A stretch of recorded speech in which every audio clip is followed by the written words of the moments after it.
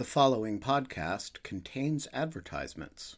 If you prefer a podcast without advertisements, you can sign up for our ad-free version at patreon.com/lawfare. That's patreon.com/lawfare. You'll get rid of the ads, and we'll be very grateful. Did you know this podcast is powered by Acast? Acast is the home of podcasting. For creators looking for freedom to grow their listeners and make money too. And creative brands looking for smart ways to advertise. Podcasters and advertisers in the know Acast. It's time you did too. Visit acast.com to find out more. Acast, for the stories.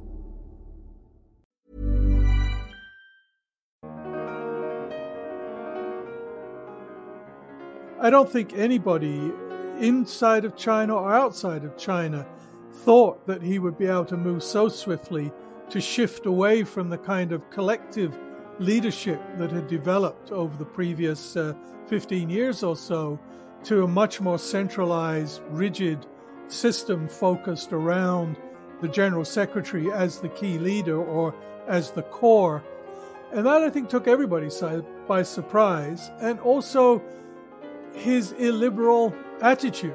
His father was known as a very liberal figure and had been responsible for many of the progressive reforms in the south of China. Xi himself had worked in provinces along the Chinese coast, which had a much greater role for private business, for example. And yet, when he took power, he didn't move in a liberal direction. He moved back in a much more conservative direction. And I think it was because of his fear that unless there was that unified, tough, disciplined party with a key leader, things could slip very quickly out of control. I'm Bryce Klehm, and this is the Lawfare Podcast, Tuesday, September 7th, 2021. This year marks the 100th anniversary of the founding of the Chinese Communist Party. To get more insight into the workings of the CCP, I sat down with Tony Saich, the director of the Ash Center for Democratic Governance and Innovation and the Daewoo Professor of International Affairs at the Harvard Kennedy School. Professor Saich is the author of the new book, From Rebel to Ruler, 100 Years of the Chinese Communist Party. We talked about a range of subjects tracing the 13 original leaders of the CCP to President Xi Jinping's current policies. It's the Lawfare Podcast, September 7th, Tony Saich on 100 Years of the CCP.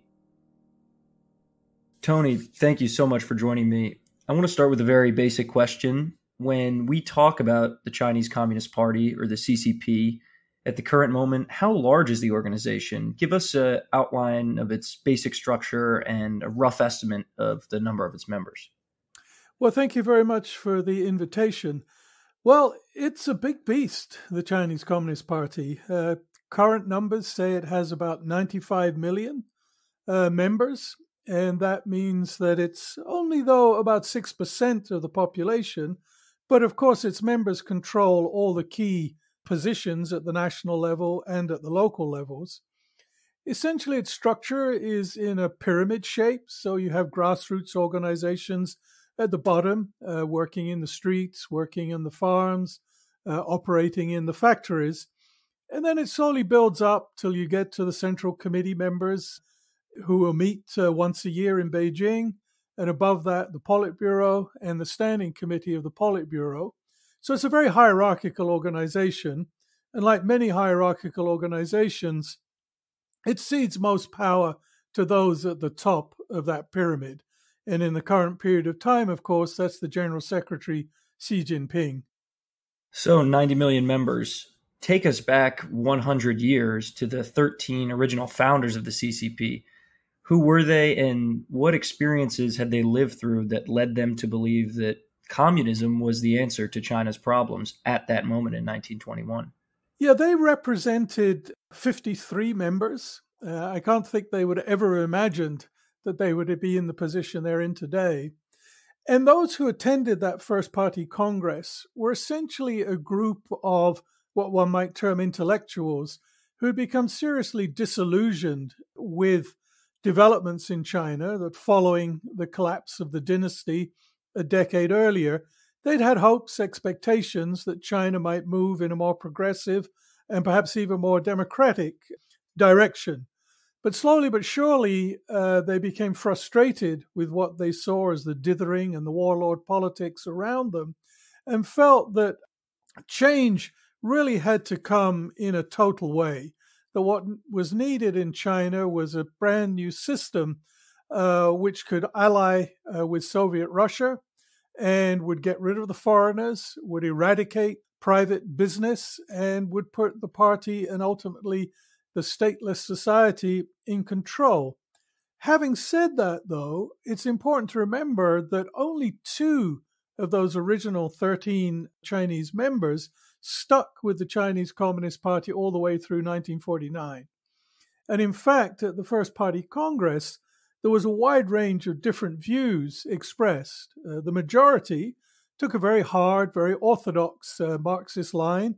It included, for example, no compromise with the yellow intellectuals and the bourgeois class, somewhat ironic given that they were all intellectuals themselves, and it pledged themselves to lead the working class onto the dictatorship of the proletariat. Others said, yeah, well, wait a minute, maybe we need to think about this a bit more. Maybe we should look at social democracy as an alternative.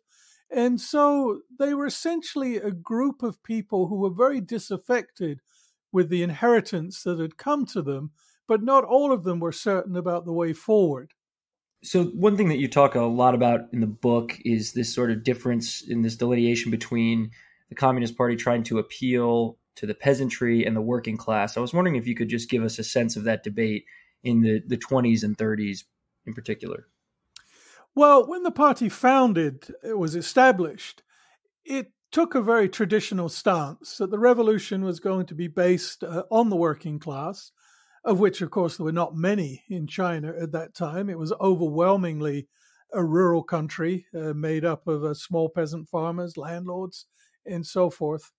And so through much of the 20s, it tried to focus its activities on labor agitation, organizing amidst the working class. Now, someone who was at the First Party Congress, actually a Dutchman, Henk Sneevliet, thought that was not a very effective policy given the weakness of the working class, and he suggested that a broader coalition would be necessary with the fledgling nationalist movement which was developing in the South. And he encouraged Communist Party members, or in fact enforced that Communist Party members should join that nationalist movement as individuals. And for a while that was very successful. The party began to expand quite rapidly. But it was becoming clear that a strategy based on mobilizing the working class to take power was not going to be effective. And that was destroyed as a vision in 1927 when its nationalist partners turned on the communists in Shanghai and slaughtered many of them. Now, some of the early Communist Party leaders, including Mao Zedong, had been recognizing the importance and the role of the peasantry. But if you look at the documentation through the 20s, indeed even through the 1930s, it still stressed that it was really a party made up of advanced elements of the proletariat. But the defeat of the urban movement in 1927 really meant that they had no choice but to settle in the countryside. Essentially, nationalist forces drove them into the barren hills in various areas of China, where they had to establish base areas rooted in the countryside. And that led them to pay more attention to questions that would affect the peasantry and peasant livelihood. And so you see increasingly, although the rhetoric keeps talking about the proletariat, the proletarian revolution, it becomes an armed force which is based in the countryside and increasingly reliant on peasant support to keep it alive and to keep it going. So I want to fast forward a little bit. As you mentioned there, the CCP survived several low points, almost being completely exterminated during the 20s and 30s. During the 40s, while China was both trying to repel the Japanese invasion and the CCP was at least somewhat at a civil war, you write that building a coherent party and uniting sort of the ideologically diverse coalition that was the CCP at that point was a major challenge. Why was Mao Zedong uniquely positioned to unite the party during that time period, and what characteristics did he possess? Yes, what was happening was that, as you said, the Chinese Communist Party had almost been exterminated on a number of different occasions. It was now hunkered down in a scattered number of what were called base areas where it had territorial control. But really, it was an amalgam of all kinds of different ideas, different people who were party members, without any cohesive ideology or really cohesive plan of action at that point. So, for example, a number of urban liberals, intellectuals, who'd fled either from Japanese invasion or from the nationalists, had found themselves in these base areas, and they were sympathetic, I guess, towards left-wing causes, but they didn't know anything about Marxism. They didn't really know what the Chinese Communist Party stood for. And so I think Mao had concluded that if they were to survive, organization was at the core. And was at the core of organization was a strong, disciplined party that would follow a coherent set of beliefs. And whatever else Mao was, and he was many things, he was also a magnificent storyteller. And he began to tell a story, I think, of his own rise to power and the existence of the Chinese Communist Party that made sense to many of those who'd fled to those base areas. So, for example, he talked about the long arc of history, the humiliation of China, the exploitation of the foreigners, the exploitation of the landlords. And I think some of those who came with their own individual stories began to think, oh, okay, this wasn't just me this was happened to. This was a bigger force of history that meant that I finished up here. And so that was compelling, I think, to many, but not to everyone. And that is an important side of that to remember, that while some might have been persuaded, others were coerced to accept the new line which was emanating from Mao and his closest supporters. And woe betide those who didn't accept that new definition of what the Communist Party stood for and what it meant in terms of looking forward towards the future. And that sort of control over who is correctly analyzing the past becomes really crucial to the party at that point in the legitimacy of the leader. Maybe we can jump into that a bit more with Xi a little bit later, but for now, I'm just curious, what effect do you think that had in the immediate period in 1949 and through the 50s, right after they took power? Well, I think initially what it did was it developed a narrative to give legitimacy to the Communist Party, to its existence, to why it was struggling against the nationalists, why it was struggling against the Japanese who had invaded. And the correct telling of history from then on always played an important part in Chinese Communist Party legitimacy to rule. So as it began to take power increasingly through the late 1940s, and then, of course, ultimate power in 1949, it came presenting itself as the victors over adversity. It was the group that had defeated the Japanese, although that wasn't actually the case. The nationalists had played a far greater role in that struggle. But also it was going to liberate China from the rapacious hands of landlords and of the foreign forces. And it was going to give back to China its respect, restore the sovereignty of the nation. And that, I think, for many people in the early 50s, at least, were supportive of that view. You remember, China had just come through 30-odd years of internal strife, civil war, war with the Japanese, there was rampant inflation, the economy was in the mess.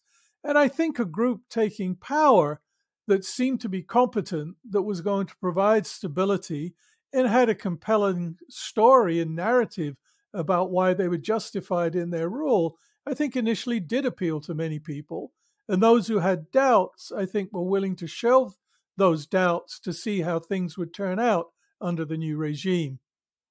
I want to take a step back for a second from the story of the CCP and ask you about some of your own research for this book and the theme sort of that we've been touching on of official histories comes up a lot.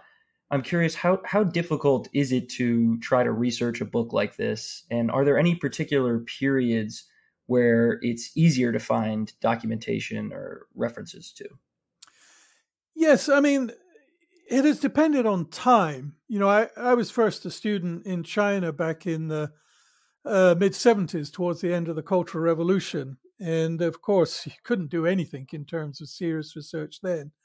But in the 1980s, when I was able to do a fair amount of research on the period before 1949, it was easier to access libraries in China. It was easier to interview participants. It was easier to even access some of the archival materials. And that, of course, in the current period of time has become almost impossible. So there's a kind of a flow over the last 2 or 3 decades when research sometimes was more feasible, more possible, and other periods of time when it was just much more difficult. In terms of access of materials, again, a lot of these materials are actually outside of China or have been collected outside of China. So since the Soviet archives opened up on China, there was a whole data trove of information about the relationship between China and the Comintern, and that is readily accessible these days. And of course, in the Cultural Revolution, which is impossible to research in China nowadays, during the Cultural Revolution, as the whole system broke down, a lot of information was put out, was published, was disseminated, and much of that was collected in Hong Kong and other centers. And so, again, much of that material is readily available. As you move into the reform period, the 1980s, you could talk easily to people about reform, as in the 90s. But as we got to the turn of the century, I found it tougher and tougher to get really useful interviews with people. You might kind of get bland statements, but to really get people to express a range of critical views was becoming increasingly difficult. And then you had to rely more on the traditional arts of stargazing, looking at tea leaves and guesswork to try and get you through. Right. Well, that sounds pretty difficult. Just sort of going back to the history of the CCP, in terms of the Cultural Revolution, you write that the Cultural Revolution is, and I'm quoting from the book here, the most complicated and misinterpreted event in the history of the PRC. Why is that? Well, why it was the most misinterpreted was, I think, because of China's own propaganda and view about it, that somehow it was a struggle between two lines. And what they mean by that, basically 2 different groups within the party with opposing visions about the way forward. One group under Mao, who was going to lead China forward to the communist nirvana, and another group under the then president, Liu Shaoqi, who was going to take it backwards to some kind of Soviet revisionism and take it back down a capitalist road. And that, I think, influenced a lot of the early writing about the Cultural Revolution, particularly when we didn't have access to some of the materials yet and to many of the protagonists in the Cultural Revolution, that people tend to look for that elite struggle that was taking place. But what was also encompassed in that was really a bursting out of frustrations amongst the general populace that had been building up from the 50s into the 60s. Workers were upset about the increasing control in the factories. Farmers who'd been given back land and then had it taken away during the movement towards communization had also been extremely frustrated. And whenever they were given any freedom of choice, they preferred to go back to household farming. And so we actually really had, during the Cultural Revolution, yes, a power struggle at the top, that is true, but also a whole set of social conflicts within society that began to be played out during the period of the Cultural Revolution. And it was an extraordinary period. Central administration and control collapsed. The nation as a whole was in chaos. Red Guards were roaming around the countryside. and through the urban areas. And many people were getting to see for the first time the realities of life in China. People in urban China, students, had been fed the line that they were moving towards a communist nirvana.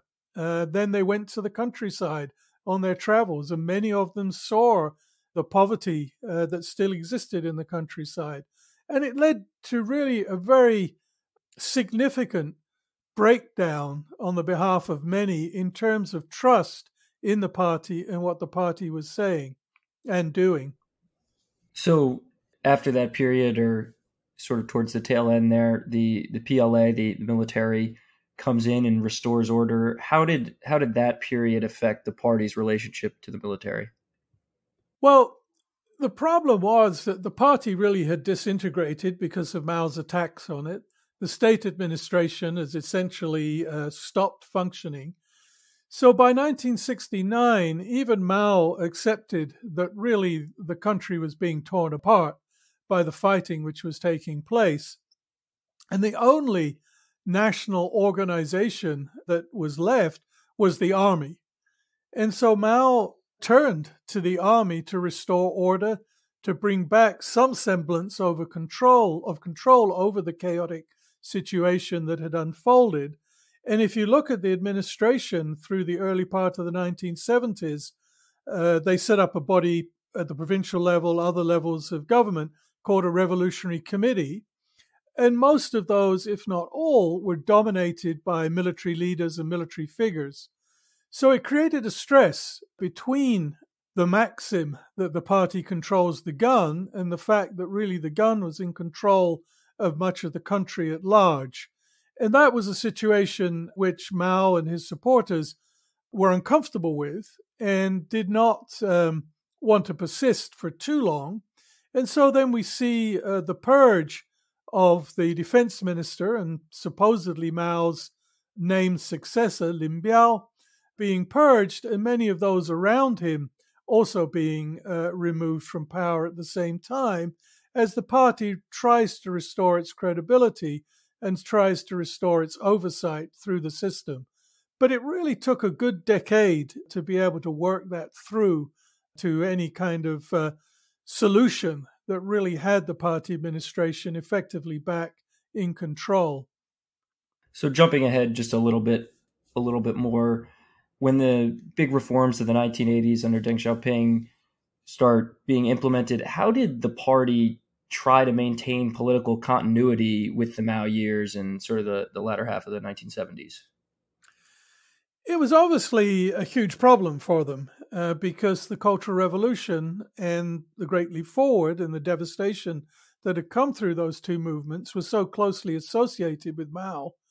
But unlike in the Soviet Union, where if you got rid of Stalin, you still had Lenin, Mao was the Lenin and the Stalin for the Chinese Communist Party. So you couldn't do away with him entirely. Let me just jump in here for our listeners who might not understand. So after Joseph Stalin is removed, right, the party in the Soviet Union tells itself, well, we got rid of Stalin, but we still have the ideals of Lenin. Is that sort of the idea? Yes, that's right. I mean, the Soviet Union could undergo de-Stalinization, which they did in the mid-1950s. And as you rightly said, they referred back to the appeal of Lenin, a Leninist party, Leninism, as a legitimizing device. The Chinese Communist Party couldn't do that because if you took away Mao, what did you have? You didn't have another figure that could substitute. So they wove a narrative which had to accept at that point in time that Mao was culpable of excesses without removing his credibility and authority entirely. So basically, it was a group of people around him, including his widow and others close to his widow, the so-called Gang of Four, who were essentially blamed for the excesses of the Cultural Revolution and were criticized for duping Mao in some ways, for pursuing the more radical policies, and that they really had led China astray, and that Mao in his elderly years had gone along with some of that, but was also aware enough that they were not to be trusted. And I think at that point, many people didn't want to look at that area too critically. They just wanted to get on. They wanted to try and rebuild things. And it was quite remarkable because I think the reforms that then were carried out in the 1980s could not have happened really without the Cultural Revolution. And what I mean by that is that people had been so shocked and so shaken by the ripping apart, the shredding of the institutional fabric and what happened once those institutions were removed, the chaos, the violence, the killings, and so forth, that they really wanted to look forward and were willing to explore a whole range of alternatives about the path that China might take through the 1980s. So after the implementation of those reforms and throughout the 80s, what debates were occurring within the CCP leading up to the Tiananmen protests? Well, initially reform went well. There's no doubt about it. Living standards increased for many. I think people felt that there was a commitment to the nation to build, to move forward. But really by the mid-1980s, tensions were beginning to appear between a more open economic system and a political system which still really had exerted control and really was frustrating the kind of dynamism and institutional innovation that might be necessary to move things forward. And then I think different groups were frustrated with different things. The farmers, many of whom had been the initial beneficiaries of the reforms in the early 80s, were getting frustrated because the state was reasserting control over taxes, grain production, and so forth, and their incomes were beginning to slow. Urban workers, certainly once the Chinese leadership experimented with price reform, became very frustrated at the takeoff inflation in the urban areas. Official statistics were maybe around about 30%, but I think in reality they were probably much higher. You know, friends of mine would show me a packet of washing powder and I'd say, oh, it's roughly the same price. And they'd say, yeah, but look, it's half the size from what it was last year.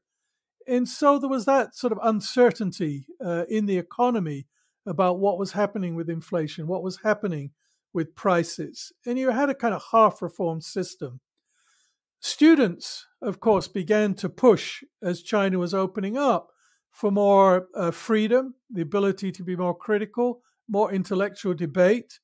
And they had been very frustrated in the mid-1980s when there had been some student-led demonstrations, which had been thwarted and had led to the dismissal of the then party secretary, with his critics feeling he'd been too liberal, too open to some of these ideas. And then overriding all of this, many, many people were frustrated with what they saw as the corruption that was taking place in China and the way that officials were getting special benefits, special deals, beginning to ride around in foreign cars, while many others were still struggling to make two ends meet for a decent living. And so those were sort of, if you like, longer-term frustrations that really only needed a spark to set them off. And that spark, of course, came when the party secretary, who'd been dismissed in the mid-1980s, died of a heart attack. And students wanted to demonstrate his memory and were stopped from doing so by the authorities. And it eventually led to an outpouring of many of these emotions, not just amongst the students, but amongst the citizens of Beijing and across the country about the frustrations that citizens were seeing with the way the system was operating. And as we all know, that led to the protests, the huge protest movements of the spring and summer of 1989. Right now, our lives are on our phones. And with our phones full of live-streamed exercise classes, midday work calls, and nightly family video calls, there's no room for fraud calls. Thankfully, AT&T makes customer security a priority, helping block those pesky calls. It's not complicated. AT&T Active Armor, 24/7 proactive network security and fraud call blocking to help stop threats at no extra charge. Compatible device/service required. Visit AT&T.com/activearmor for details. Did you know this podcast is powered by Acast? Acast is the home of podcasting. For creators looking for freedom to grow their listeners and make money too. And creative brands looking for smart ways to advertise. Podcasters and advertisers in the know Acast. It's time you did too. Visit acast.com to find out more. Acast, for the stories. You trust podcast hosts like me for a lot of things, for the content you consume, for the news, even for information about national security and law. But you shouldn't have to trust us about sleep, which impacts your life very directly. So if you're looking for ways to improve your sleep this fall, don't just take it from me. You should also trust the more than 2 million happy sleepers who are currently sleeping on a Nectar mattress. There are tens of thousands of reviews from real people who sleep on Nectar mattresses that you can read. Nectar is an incredible value for a quality product. A mattress this well-engineered and comfortable should cost hundreds of dollars more, but Nectar prices start at just $499. Join the more than 2 million happy sleepers who sleep on a Nectar with its award-winning layers of comfort and premium memory foam mattress that hugs your body and keeps you cool.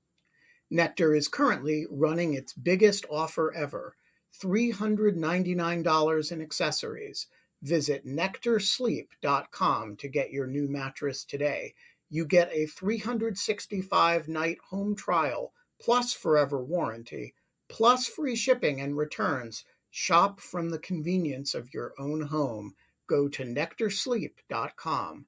That's nectarsleep.com. Right. I want to touch on, you mentioned corruption there for a second. In the 90s, Jiang Zemin lets private entrepreneurs become party members. I'm curious what the impact of that was, especially with regards to corruption. Well, there's different types of private entrepreneurs. And I think one of the things that Jiang Zemin recognized in a positive sense was that the old adage that the party was a party just of workers and peasants bore no resemblance to reality any longer. There was a growing middle class, there was a very strong private enterprise sector, and somehow they had to be given a stake in the system if you didn't want them to attack from outside. And so he opened up the possibility of membership to those private entrepreneurs. Where the corruption comes in is really for those private entrepreneurs who made their wealth through their political connections to the local party leadership and even national party leadership, that they got special favors, for example, in terms of loans. They got special favor in terms of access to land. They got special favor in terms of pricing of goods.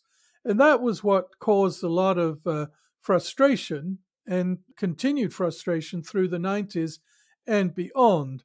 So if you look at the number of millionaires in China, a very high percentage, 90+%, are party members. And it's certainly the relationship to the party which enabled them to develop their own economic power. And often they're interchangeable. You know, one year the party secretary would be running the locality. Maybe the next year that party secretary had stepped down and he was running one of the profitable businesses in that particular town. So that kind of collusion really began to grow stronger and more lucrative as the late 1990s wore on and into the turn of the century. On that note, I was wondering if you could just detail sort of the public frustration in some cases with children of high officials or party members. Yes, I mean, I think the frustration really comes at two levels. At one level, it was just paying for things that should have been, your natural right to access. So, for example, you go to the hospital. You should be able to see the doctor immediately. But someone asks you for a few yuan tip to maybe speed you up in the queue. You want access to materials in a cupboard, which happened to me. I had to pay, first of all, the person to go and find the person who had the keys. Then I had to pay the person who had the keys. Then I had to pay that person more for them to open the cupboard. Then I had to pay some money for someone else to take the materials out of the cupboard. Well, okay, that's fine for me as a foreigner. But for many Chinese, that was everyday life. So there was that kind of bubbling frustration at a lower level. And then what do they look and see? Well, they see the children of very senior officials riding around in very expensive cars, getting into lucrative business engagements, often with foreigners, or they're beginning to get into the financial sector. They're enjoying privileged access to goods.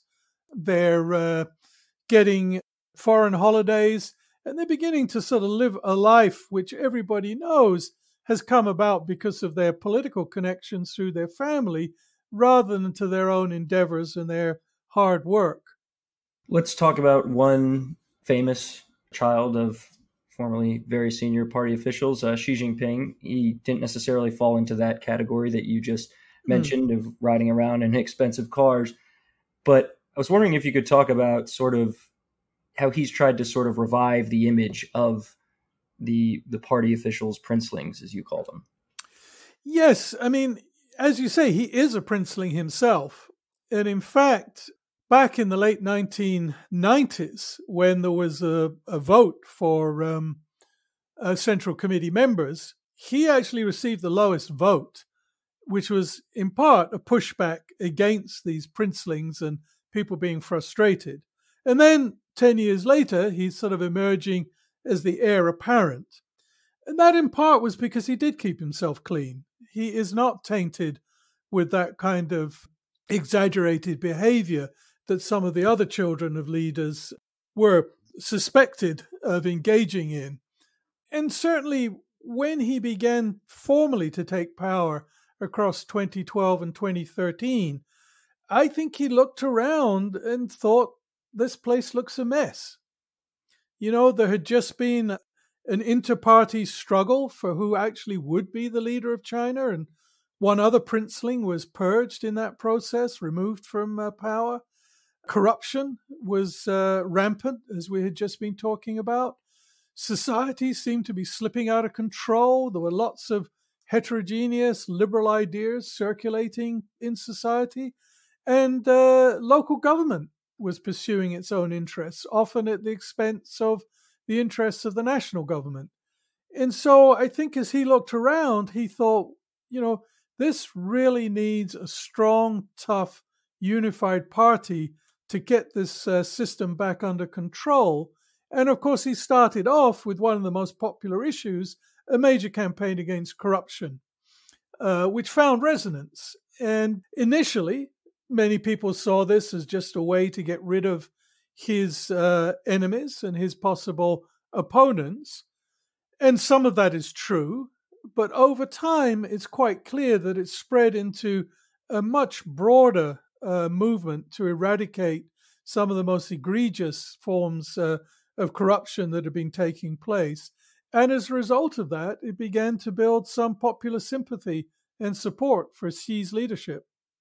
So a lot of people, aside from the anti-corruption reforms, a lot of people have been debating in the United States in public recently whether or not Xi has successfully reformed a lot of the Chinese government's policies.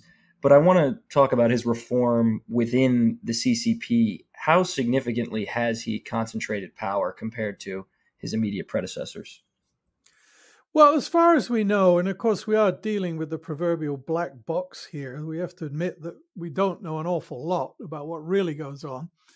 But as far as we can see, it's been remarkable how quickly he established his authority and how strongly he has centralized decision-making and power in his own hands.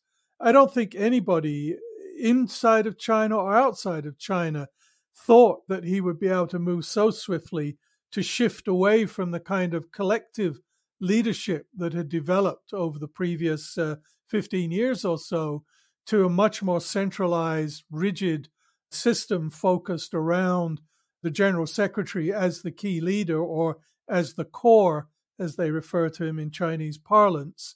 And that, I think, took everybody by surprise. And also his illiberal attitude. His father, you talked about him earlier, being one of these princelings, his father was known as a very liberal figure and had been responsible for many of the progressive reforms in the south of China.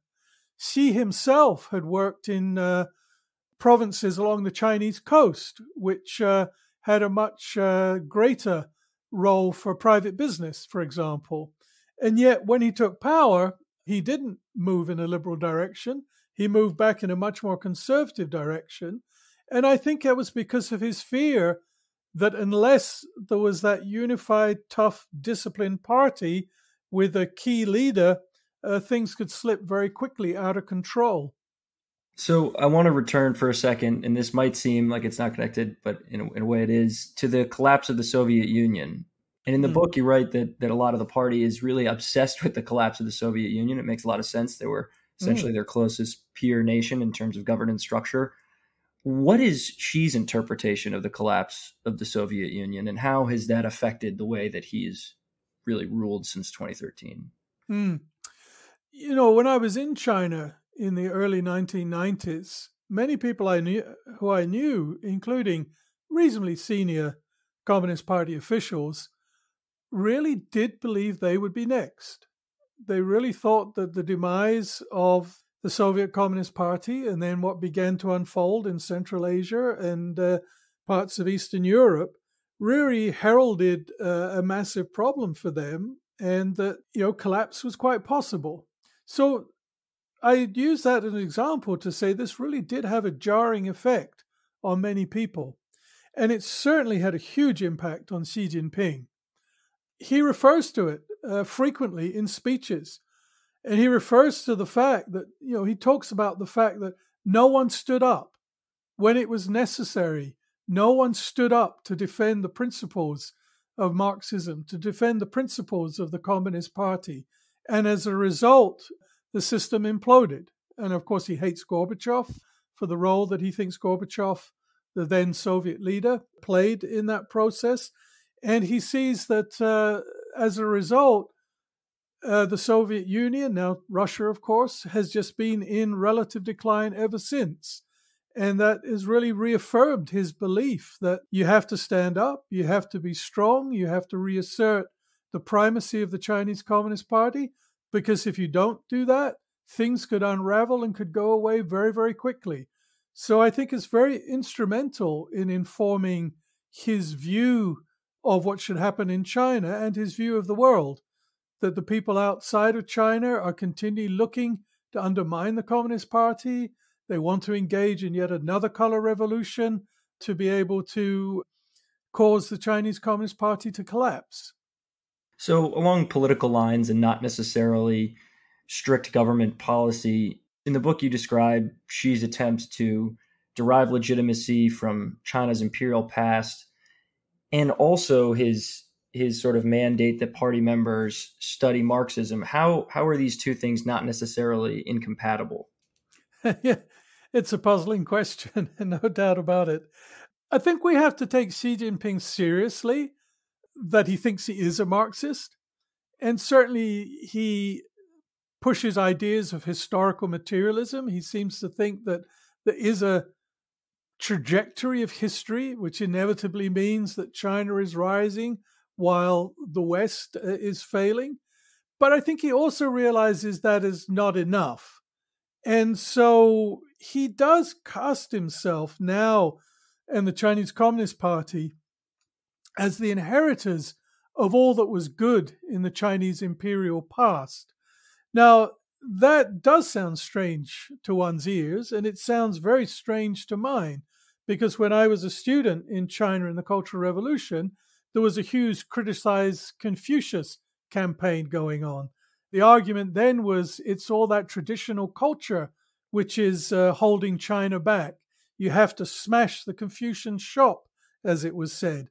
And now here we have China's Marxist leader really paying greater praise to Confucius than any of the Communist Party leaders before him.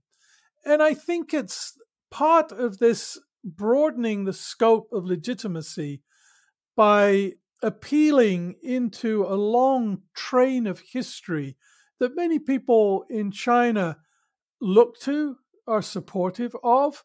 And now here we have a situation where, yes, the Communist Party is Marxist, but it also inherits fine traditions from the past and of course they're a caricature of the past about the need for authority, the need to obey, the need to be moral, the need to follow certain principles. Of course, it doesn't talk about the Confucian issues of the right to rebel if your leaders are mistreating you.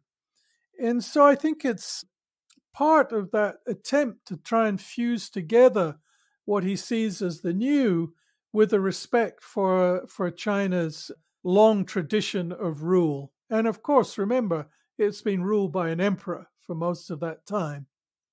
Let's talk a little bit about his policies, particularly the prioritization of distribution over growth. Do you think that at all connects to Xi's Marxist tendencies? I think it does. You know, for a period of time, much of the policy has been very laissez-faire towards who makes wealth, who controls that wealth, and how do they use that wealth. And it has created friction with society. If you look at what people are upset by, it's usually one of three things: inequality, corruption, or environmental pollution. And increasingly over time, there have been jarring images of the inequalities in China, and that, I think, has hit a vein of people's concern. And I think as a result, Xi Jinping, claiming that China is still socialist, it's a socialist party, you know, he feels that there has to be a fairer distribution of income. And we've seen targets amongst some of the wealthier people in China, some of the entertainers in China who've not been paying taxes, which is an old refrain. Back in the 90s, when Zhu Rongji was premier, he was apparently outraged when he found that he was paying more taxes than one of China's most famous film stars. So it is something that has caused irritation. It's something that is talked about a lot in social media in China and is beginning, I think, to find support from society for actions to restrict the inequalities. Now, the extent to which they can and will do that, I think, is still open for debate. One of the most interesting things to observe would be if they actually brought in a property tax. And they've tried this for 10 years now and never really been able to do it, in part because the middle classes don't want to pay a property tax, but also because local officials don't want to disclose that they might own 3 or 4 apartments and therefore would be exposed when they had to pay the property tax on it. So it keeps getting delayed. So there are limits to how far he can push this redistribution. But I think it speaks to his core belief that China should be a socialist country. And one more recent development is the crackdown on the tech sector. Early in the book, you write that what's really important to the CCP is not necessarily full popular support, but the acquiescence of key groups to CCP control. Does this recent crackdown on the tech sector sort of fit into that? Yeah, I think it's a warning that the party stays in control, and you are creatures of the party and the party's creation, and don't forget that. I think it, though, speaks to two broader issues. One is that the party has always been suspicious of the private sector. You know, when it was founded in 1921, it was going to eradicate it. And it did eradicate it in the 1950s. It destroyed completely the private sector. And then as the 80s went on, of course, slowly the private sector began to play a more important role. As we talked about earlier, Jiang Zemin legitimized it by allowing those private entrepreneurs to join the party. And now it accounts for something like 60% of GDP, 80 to 90% of employment. So you can't wish it away. But what you can do is be very suspicious of it and make sure you keep it under control. So we see increasingly the reassertion of the party secretary's role in private businesses, of the party committee taking over final decision-making from the more technical side. So I think that's one dimension. I think there's a second dimension, though, is that when the party lacks the capacity to develop something, it outsources. And it'll either outsource it to society or it'll outsource it to the foreigners. And I think we've seen that with the influx of foreign technology and the development of the tech sector, which has been independent, really, of state control and party control. And now that it's grown to a certain level, that it controls more data than the Communist Party itself and might be seen as a threat to the Communist Party in that sense, although I don't think it really is, then you see, as before in history, the party moves to pull it back in again, to rein it back in and to reassert its control over the sector. And you see things where, state-owned enterprises begin to take a stake in successful private businesses and so forth. So one area where China has tried to, like you said, sort of export different things would be its dirty industries. It seems like there's been a recent trend towards China taking more of its polluting manufacturing, trying to move that outside of China. Has Xi been successful in trying to curb some environmental damage? Well, certainly for a while there was the phrase green at home and black abroad. And as you correctly said, while China was trying to shut down some of its most polluting industries, it was building them in other countries. And its defense always was, well, it's not us doing it. This is what the country wants. This is where their technological level is. That's what they need. Well, that doesn't play too well. And I think it's come back to haunt the leadership in Beijing. So if you see more recent meetings, Xi Jinping and others have been more modest about their objectives overseas with respect to industry and development, and has been saying that they want to not build any more dirty coal plants and so forth. But one thing we have to remember is, despite what I've been saying earlier, China is still a very decentralized country with a lot of different interests. And some of those dirty industries have been probably pushed by the companies themselves rather than the government. And then it takes a while for the government to find out what is taking place, and again, to be able to pull back from the negative consequences for that. At home, it has introduced actually very good sets of environmental regulations, but here we come to another problem in the Chinese system. It's up to the local government to implement those regulations, and often it's not been in the interest of the local government to apply them, because perhaps the dirty industry is the main contributor of income to the local government, so it doesn't want to shut it down. Or what it'll do is it'll keep fining it continually to just generate revenue for the local government. So while I have you here, I have to ask you about something that just came out this week, which was China's video game ban for kids under the age of 18. I'm sorry, I had to ask you. So for those listening who might not know, China, I think, limited it to 3 hours of video games per week for people under the age of 18. And only on weekends. And those 3 hours are only to be spent on the weekends. I've seen some online commentators that have said, well, this is just a great way to teach a young generation how to get around party controls. I'm interested in if you share that view or what your whole perception is of this. Well, I guess I wish that when my kids were younger, perhaps there'd been a similar regulation about the number of hours spent gaming. But I think what you just said is true. There's a very common saying in China: they have their measures and we have our countermeasures. And there's another one, the hills are high and the emperor is far away. And, many Chinese people, and I suspect many Chinese teenagers, are incredibly inventive. And what I've seen is, over time, every time a new regulation comes in, people spend a lot of energy finding their way around it. And I would think that that is happening. We already have reports that it's happening, using fake names, using get-arounds, getting runarounds, and so forth. But the tech companies themselves are really under pressure to try and ensure this. And I saw that Tencent was using some facial recognition technologies that would be able to shut down access for players if they were breaching these regulations. How this goes, who knows? I mean, it's almost impossible to think that it can have that amount of control, that it can stop under 18s from finding a way to play more video games. It was, some years ago when there were instructions for certain categories of people only to have one car. Well, they got, the uncle bought a car, the cousin bought a car, which they drove.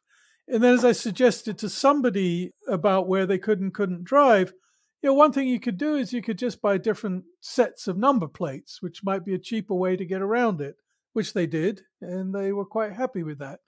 So there's a whole cat and mouse game that's going to be interesting to watch. And I think there, to bring it back to one of the earlier points you were talking about, is the party has a lot of trouble dealing and controlling with its online communities.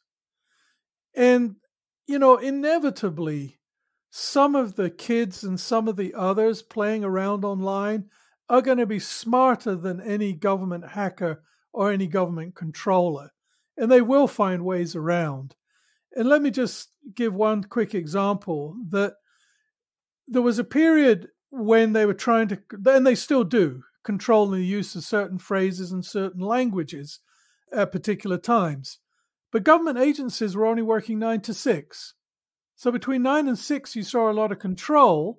And then after 6 o'clock at night, you saw the controls just lapsing because they'd all gone home. So I don't know now whether they have a sort of 3-shift system, so they're still working in the evenings or not. But it shows that control can never be complete.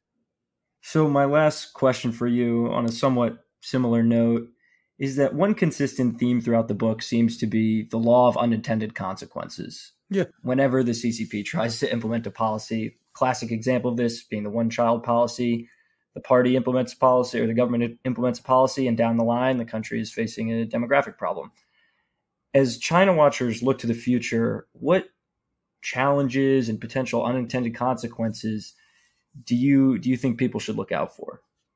Yeah, that's a very good question. And I think it's important for decision makers in Washington that tend to sort of extrapolate things as linear.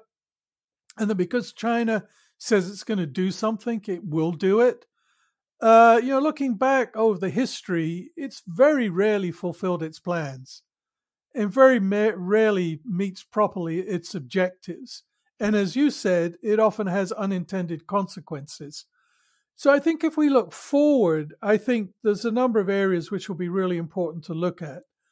One is, as you said, the unintended demographic consequences of the one-child policy. What is that going to do in terms of demand on the state for healthcare resources, for social welfare infrastructure?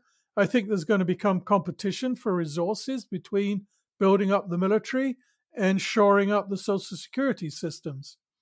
I think a second area is, can China really, with the increased state control, produce a vibrant economy that can keep growing at sufficient strength to keep moving people out of poverty and to keep its growing middle class happy? And for that, it's going to have to rely very heavily on innovation and innovation in the private sector. And yet, a lot of what we were talking about earlier with the crackdown on that sector would seem to indicate that innovation is going to be tougher in that sector. So is there an unintended consequence there? And perhaps the final thing I'll just conclude with, there would be many other examples, is in the political sphere.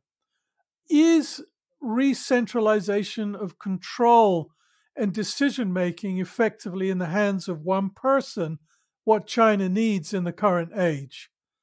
Does an increasingly sophisticated and increasingly diverse and increasingly heterogeneous society need one person who makes all the key and core decisions? Or can that lead to some disastrous errors and mistakes? And does, by concentrating the power in that person who seems to insist that they want to stay beyond their 2 terms as president, and perhaps stay for many more years beyond that, does that create ultimately a political instability and problems of leadership transition down the road that no one had thought of, and would be another unintended consequence of this concentration of power? We're going to leave it there. Thank you so much for joining me. Thank you very much. The Lawfare Podcast is produced in cooperation with the Brookings Institution. Please share the Lawfare Podcast and give us a 5-star review on iTunes. Go to thelawfarestore.com for brand new Lawfare pens, lanyards, t-shirts, and socks. The podcast is produced and edited by Jen Patia Howell, and your audio engineer is Hamza Shitu of Goat Rodeo. Our music is performed by Sophia Yan. As always, thank you for listening.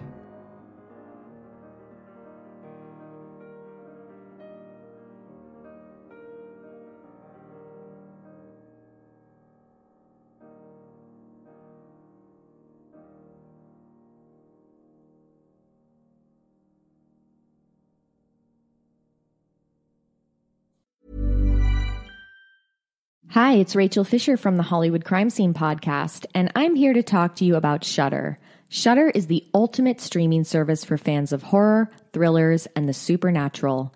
Shudder offers an unbeatable selection from Hollywood favorites like Halloween and cult classics like one of my personal favorites, Chopping Mall, to original series like Creepshow and The Last Drive-In with Joe Bob Briggs.